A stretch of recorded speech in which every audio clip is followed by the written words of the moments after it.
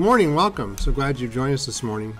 And if this is your first time, we want to say a special welcome to you, and certainly hope it'll be many more times we'll see you back. But would ask this morning if you would click on the digital connection card up above and just let us know who you are, and maybe if there's something that you would like prayer for.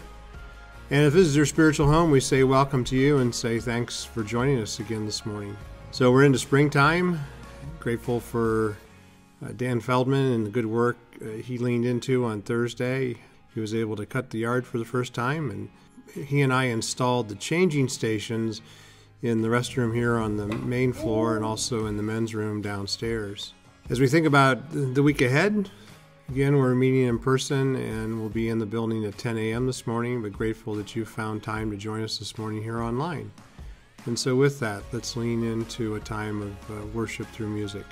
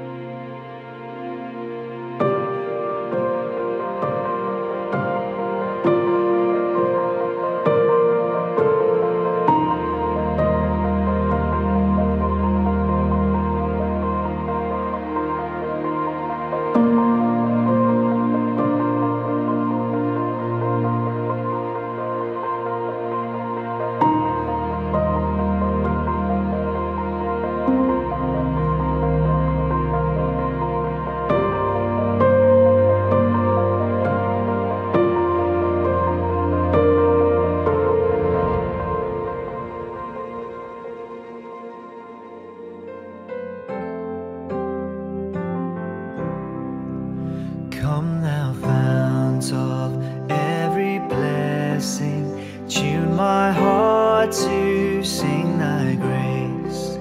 Streams of mercy never ceasing, call for songs of loudest praise. Teach me some melodious sonnet, sung by flaming tongues above. Praise thy mountain, fixed upon it, mount of thy redeeming love.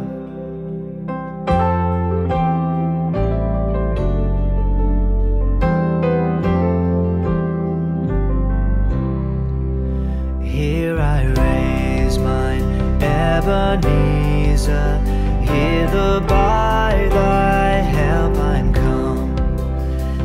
I hope by thy good pleasure safely to arrive at home. Jesus sought me when a stranger, wandering from the fold of God.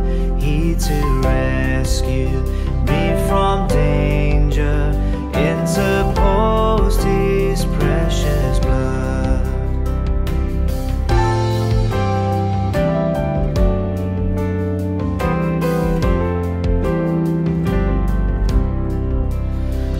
To grace, how great a debtor daily I'm constrained to be. Let thy grace, Lord, like a fetter, bind my wandering heart to thee. Prone to wander, Lord, I feel it, prone to leave the God I love. Here's my heart, Lord, take and seal it for thy courts above.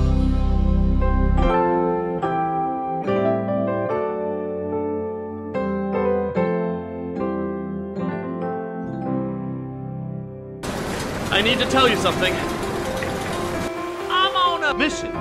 It's a mission. That's a part of something way, way bigger than just you and me.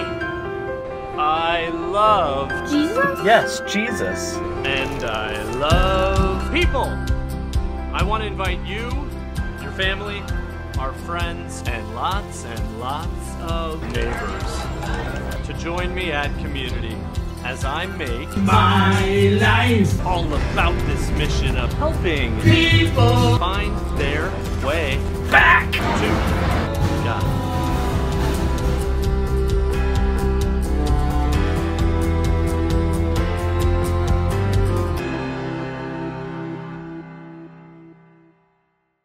We're in our second week of this new series called B.L.E.S.S. Last week was an overview of where we're going.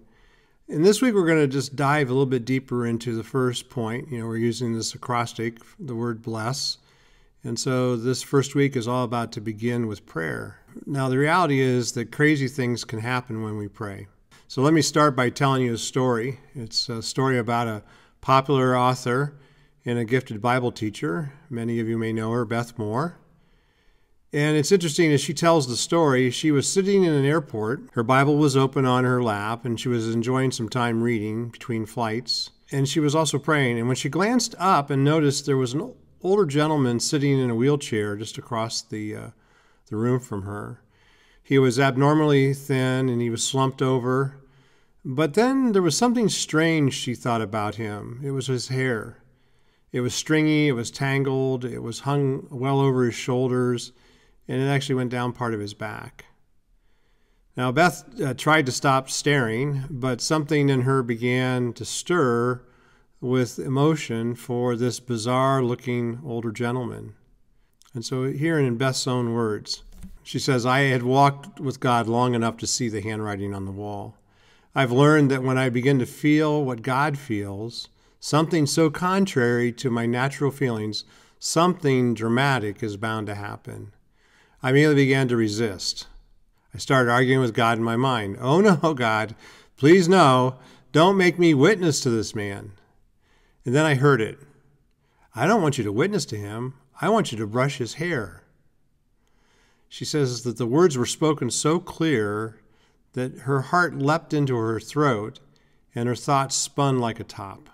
And after several agonizing moments, trying to reason with God in her mind, this prompting was absolutely ridiculous. A red-faced, tentative Beth Moore approached the older gentleman and knelt down before him. She said, "May I have the pleasure of brushing your hair?" To which he responded in volume 10, "Little lady, if you expect me to hear you, you're going to have to talk louder than that." And at this point, she says, I took a deep breath and I blurted out, "Sir, may I have the pleasure of brushing your hair?" She says, every eye in the place darted right to me. I watched him look up at me with absolute shock on his face and say, "If you really want to." "Are you kidding?" she says. Of course I didn't want to. But God didn't seem interested in my personal preference right about then. "Yes, sir, I would be pleased. But I have one little problem. I don't have a hairbrush." He responded, "I have one in my bag." Beth went to the back of the wheelchair. She unzipped the stranger's old carry-on bag to retrieve his hairbrush, and she started brushing this older gentleman's hair. She continues to say, "A miraculous thing happened to me as I started brushing that old man's hair. Everybody else in the room disappeared. There was no one alive for those moments except that gentleman and me. I brushed and I brushed and I brushed until every tangle was out. I know this sounds so strange, but I've never felt that kind of love for another soul in my entire life. I believe with all my heart, I, for that few moments, felt a portion of the very love of God. The emotions were so strong and so pure that I knew they had to be God's. His hair was finally as soft and smooth as an infant's. I slipped the brush back in the bag and went around the chair to face him. I got back down on my knees, put my hands on his knees, and said, "Sir, do you know my Jesus?" He said, "Yes, I do. I've known him since I married my bride. She wouldn't marry me until I had got to know the Savior," he said. "You see, the problem is, I haven't seen my bride in many months. I had open-heart surgery, and she has been too ill to come to see me. I was sitting here thinking to myself, What a mess I must be for my bride. And then Beth Moore concludes, only God knows how often he allows us to be part of a divine moment when we're completely unaware of the significance. God had intervened in details only he could have known. It was a God moment, and I'll never forget it. I don't know about you, when I hear stories like this, I'm touched. We might even tear up a little. But is anyone else willing to admit that stories like this are also terrifying? I mean, a little terrifying, right? Sure, we love to hear about them when they're about other people, but we're not so sure we want to find ourselves doing crazy things like this. So I'm going to be straight up with you today. If you and I are going to take the mission of Jesus seriously, we are in for an adventure. There's no telling where he might send us and what he might lead us to do. Following Jesus isn't meant to be comfortable. It's meant to be life-changing. Now, we're in this series called B.L.E.S.S, How to Bless Your Neighbor. And it's about our mission of love God and love others, no limits. Now, understand that this isn't just the mission of Linden Road. To be honest, this is your mission, this is my mission, this is our mission together. And yet, too often, rather than getting into the game, we actually sit on the sidelines. In fact, last week, we talked a little bit about how we hope people will love God and love others. But the reality is that we have to be on mission to help people do that, to help people find their way back to who God is and what he wants for them. So during this series, we're going to be challenging one another to live the mission of Jesus, to love God, love others with no limits. And I know through the years, we've discovered that the best way to live this mission is to be a blessing. We've seen that, and you all have done an amazing job with that. Even the good work that we do individually to bless others. Because we know that we need to be a blessing to those people and even the places that God puts in our lives.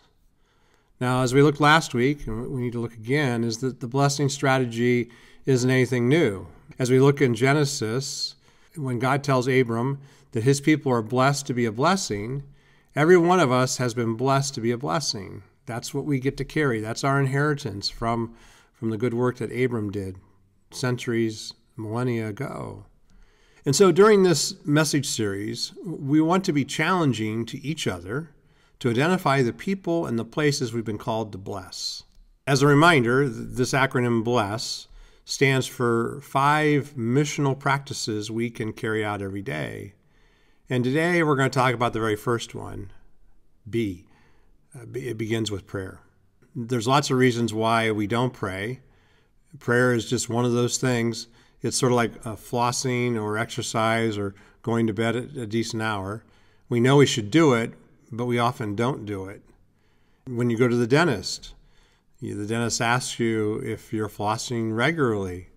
How many of us are tempted to lie in that situation?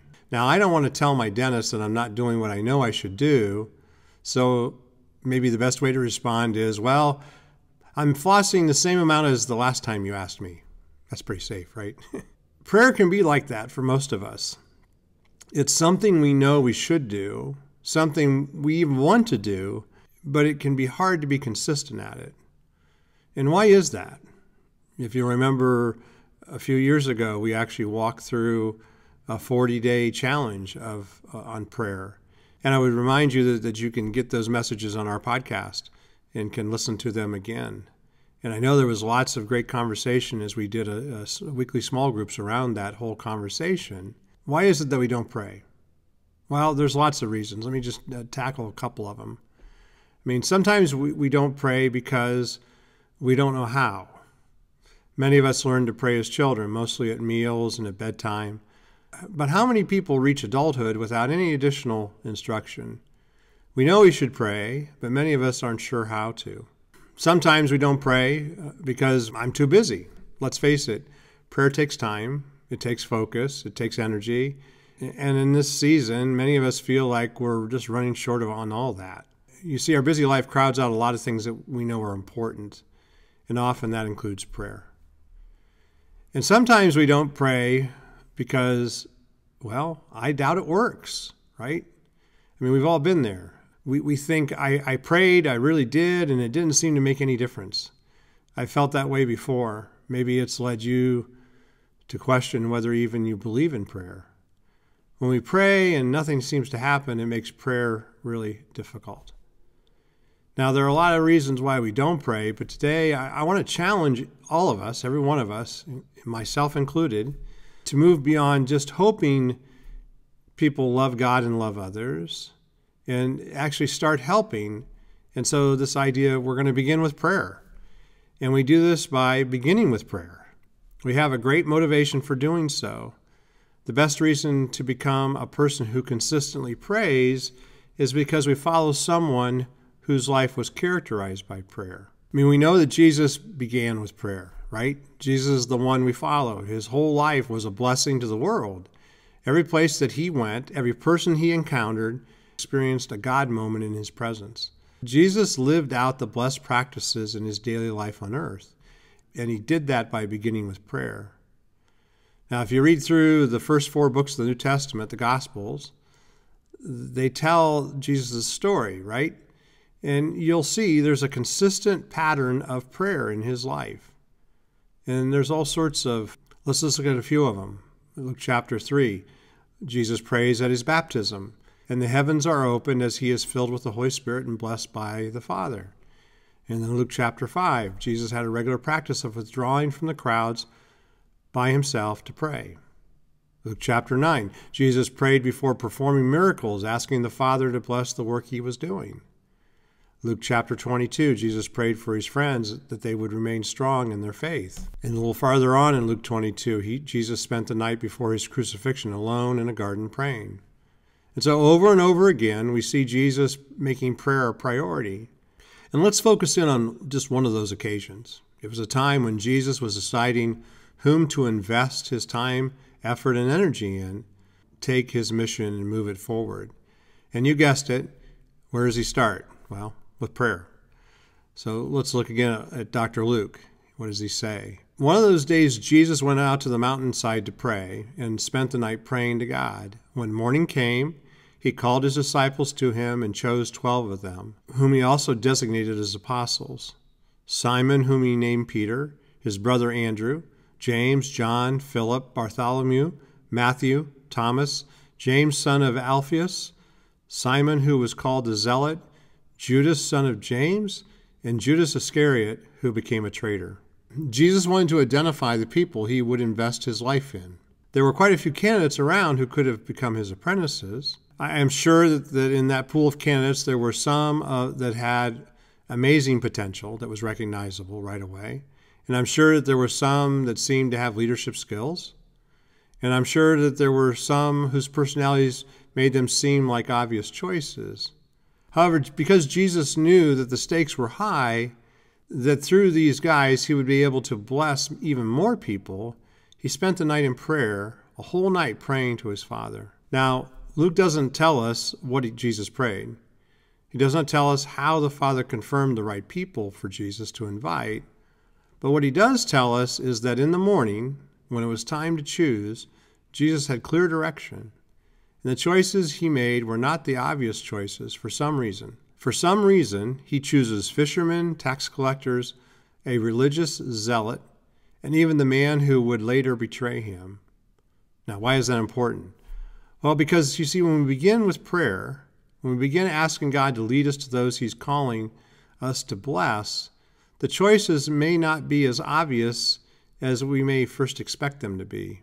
So let me give you an example. Let me introduce Rodrigo Cano and hear his story. 2 years ago, I was still living in Grand Rapids, Michigan, and I had been praying to God for God to show me who I needed to bless. And I have to be honest, I did not hear a voice, an angel did not appear to me, but it was more like a hunch, a feeling that I needed to go to a place called the Downtown Market. And so I go there, I park my car, I start walking, and I start praying. And all of a sudden, I see a man who's standing by the door, and you can see that his clothes are dirty, he looks unkempt, and he's asking for money. As I get closer, I realize that he's also speaking Spanish, and once again, I did not hear a voice, but it was something inside of me that told me that I needed to do something. So I get close to this man, And I ask him, hey, is there anything that I can do for you? And so he tells me that the ministry that feeds the homeless in the city was closed for the day, and he was really, really, really hungry. He had not eaten anything. So I invite him to eat some tacos with me. When we're there, I tell him, order as much as you want. He tells me, I don't want to abuse your generosity. So he orders a few tacos, and while we're eating, we're having conversations about family and about different things. On our way out, before we said our goodbyes, I told him, you know what? I'm a Christ follower, and I just want to let you know that God loves you. When he heard those words, his eyes started to tear up. And so he tells me, you know, my brother is a pastor in Mexico, and I spoke to him this week, and he told me that God was going to send someone to remind me how much God loves me, and you're that person. I started to tear up as well, and we started to pray. I prayed for him, and we exchanged numbers. I committed to follow up with him. Following week, I'm trying to reach out to him and looking for him, and I'm asking around, and they tell me that he decided to go back to Mexico because he knew that he needed to change, to do a change in his life, and he knew that he couldn't make it in Michigan. I know that we are supposed to bless, but I've never imagined that the answer to my prayer was the answer to somebody else's prayer thousands of miles away. What an amazing story from Rodrigo, where he talks about this prompting that he had to bless a homeless man. If you and I really want to be a part of helping people love God and love others with no limits, we have to begin with prayer. We can no longer be a church that just hopes people will figure it out. We need to ask God to show us how we can do our part to help people love Him and love others, how they can come into a personal relationship with Jesus Christ. Now, I know it's risky, and I know it can feel incredibly uncomfortable. But you see, only God knows the impact that you and I can make in someone's life when we choose to be a blessing. And we know it has to begin with prayer. Because you see, it's in prayer where we open ourselves to God and the leading of His Spirit. You see, it's in prayer we focus our minds to recognize His promptings, to hear Him speak. It's in prayer we receive the direction we need to discover the people and the places that God is calling us to bless. Maybe you've heard of this name, Hudson Taylor. He was a British missionary to China a couple centuries ago, almost now. And he said this, "Do not have your concert first and then tune your instrument afterwards. Begin the day with the Word of God in prayer and get first of all into harmony with Him." You see, to live out the mission of loving God and loving others and helping people understand that, we have to begin with prayer. So my challenge for all of us, including myself, is to set aside some time every day to pray. We don't have to start by praying all night like Jesus did, but we can all begin somewhere.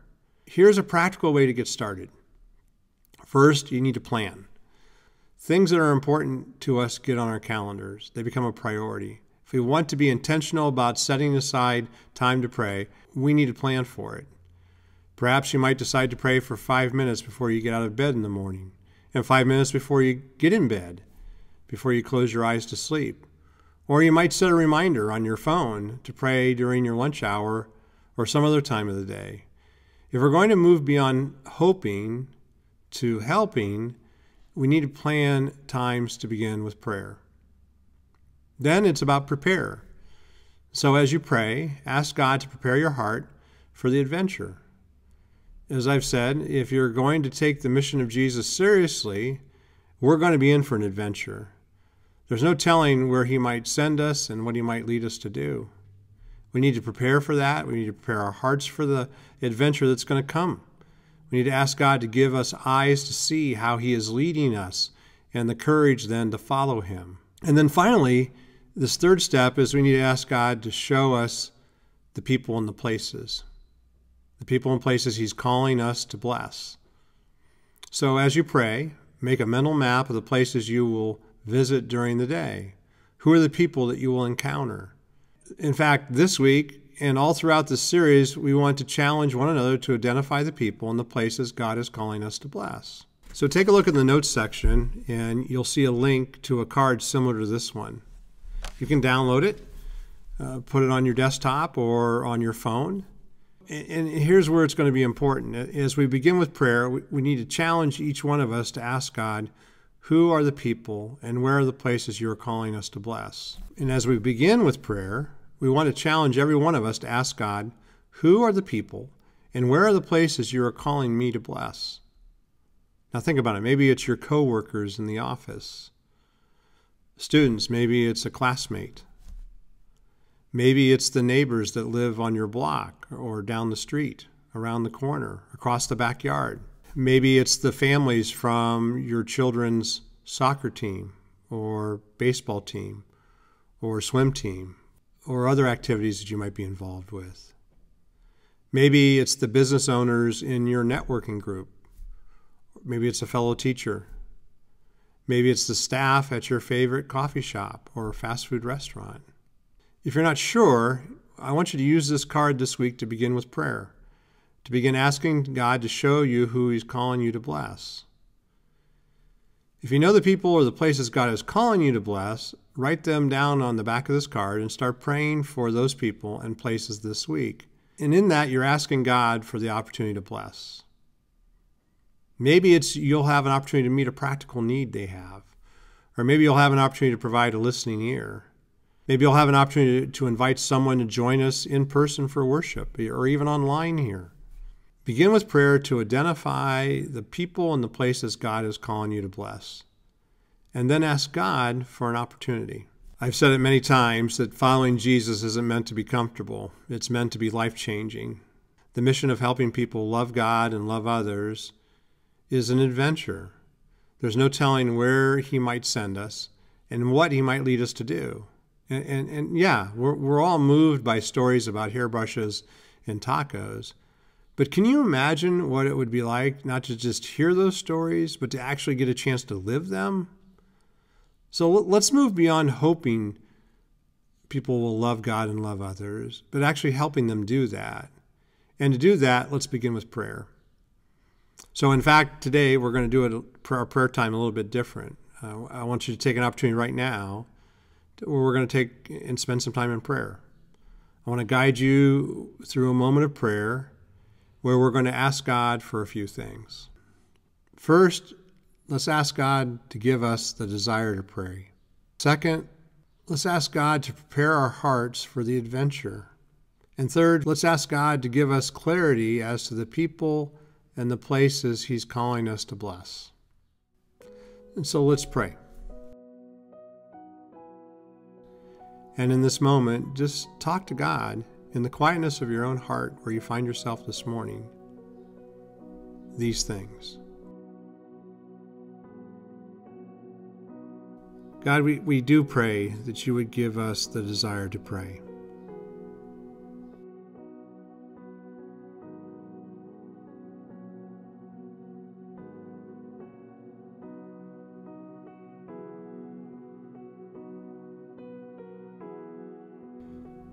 And Father, we pray that you would prepare our hearts for this adventure you're calling us to.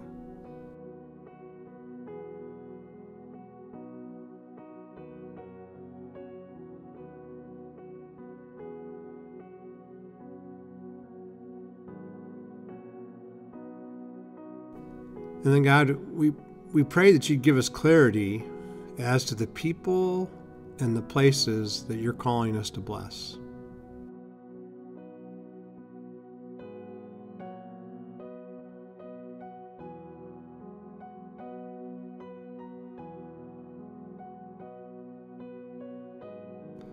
God, you are awesome. No one compares to you. We come confessing this many times. We struggle to pray. We're grateful and we thank you for the opportunity you give us to come before you as your sons and daughters. And so today, this morning, we ask, give us a desire to pray, prepare our hearts to bless others, and make it evident into the places and the people who you are calling us to bless. And we pray all this in the name of Jesus. Amen. Let's continue our worship.